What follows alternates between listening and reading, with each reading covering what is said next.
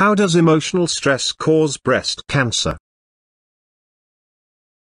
Cancer is only a physical symptom of underlying emotional stress on the body and the body's cells. But how does emotional stress cause cancer in the body? And why does emotional stress only cause cancer in some people, while not in others? For the majority of people, coping with stress and highly stressful or traumatic events or conflicts is dealt with relative ease. Although those in this larger group feel the devastating effects of stress, stressful events, trauma, and conflicts, including grief and loss. Stressful events are seen as part of life's challenges, life's ups and downs, and they are for the most part anticipated and not completely unexpected. These people are able to move on with their lives quickly afterwards. Those susceptible to cancer are highly vulnerable to life's stresses and trauma, and feel unable to cope when life throws a curveball their way. These people are perfectionists and live in fear of conflict, stress,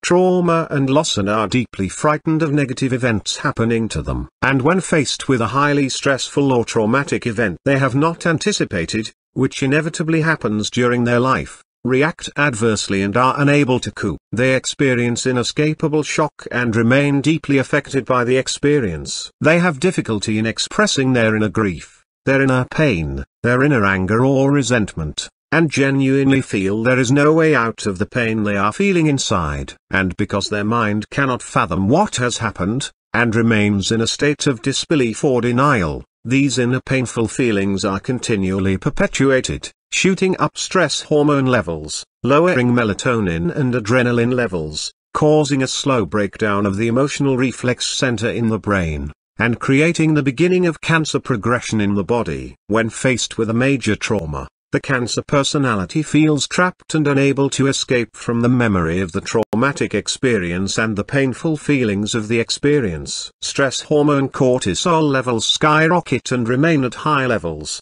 directly suppressing the immune system, whose job it is to destroy cancer cells that exist in every human being. High stress levels generally means a person cannot sleep well and cannot produce enough melatonin during deep sleep. Melatonin is responsible for inhibiting cancer cell growth. This means cancer cells are now free to multiply. Adrenaline levels also skyrocket initially but are then drained and depleted over time. This is especially bad news for the cancer personality. Adrenaline is responsible for transporting sugar away from cells. And when there is too much sugar in cells of the body becomes acidic. This means normal body cells cannot breathe properly because of low oxygen. Cancer cells thrive in a low oxygen state, as demonstrated by Nobel Prize winner Otto Warburg. Cancer cells also thrive on sugar to keep them alive. Put simply, too much internal stress causes a depletion of adrenaline, leads to too much sugar in the body,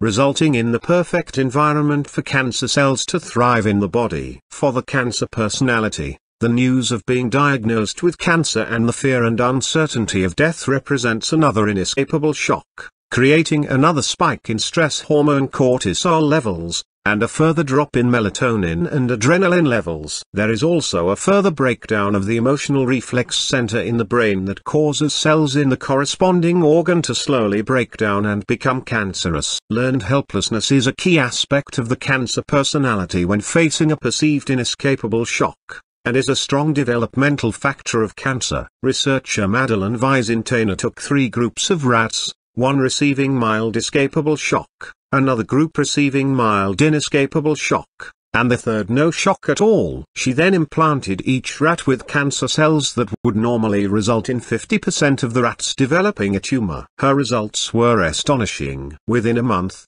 50% of the rats not shocked at all had rejected the tumor. This was the normal ratio. As for the rats that mastered shock by pressing a bar to turn it off, 70% had rejected the tumor. But only 27% of the helpless rats, the rats that had experienced inescapable shock, rejected the tumor. This study demonstrates those who feel there is no way out of their shock, loss are less likely to be able to reject tumors forming within their body, due to high levels of stress weakening the immune system. Seligman, 1998, p.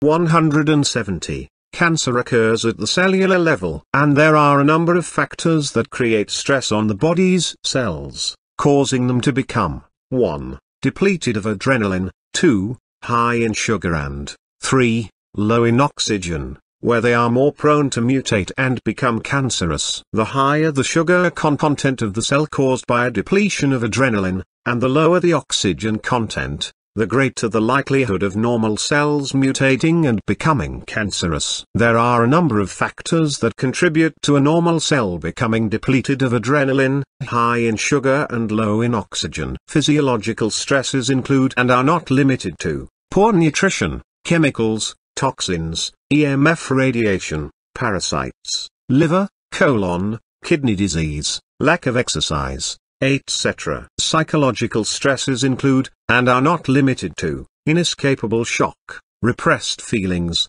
depression, isolation, poor sleep, emotional trauma, external conflict, etc. In the vast majority of those with cancer, there exists both a combination of psychological as well as physiological stresses that have contributed to the body's cells becoming depleted of adrenaline, high in sugar and low in oxygen, causing them to mutate and become cancerous.